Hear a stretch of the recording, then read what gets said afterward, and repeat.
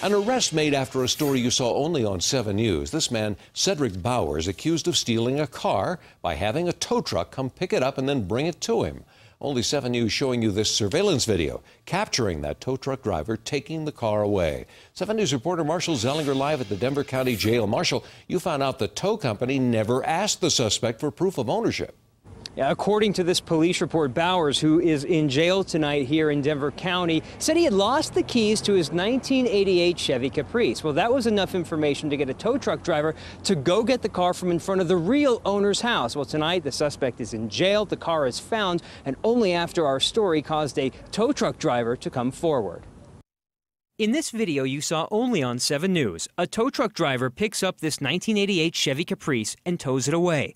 But the owner never asked for it to be towed and reported it stolen. Less than 2 weeks later, the Caprice is found. The car, unfortunately, is not in good shape. It's nowhere near its original condition. Brandy Roby, whose brother owns the car, tells us the wheels are gone, the windows smashed. It's now here at the Denver impound lot as evidence. The car was found on the same day 26-year-old Cedric Bowers was arrested.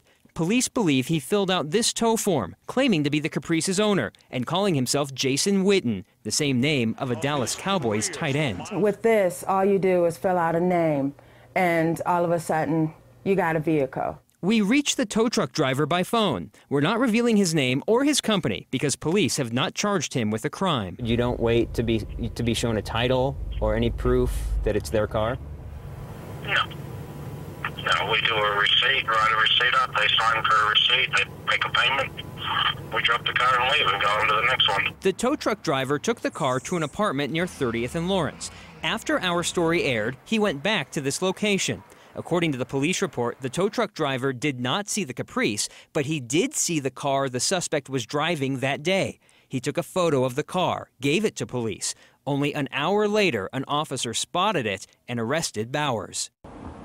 We checked Bowers' criminal history, and it shows that he has nearly a dozen aliases. We also found out that when he was arrested, he was on probation wearing an ankle monitoring bracelet.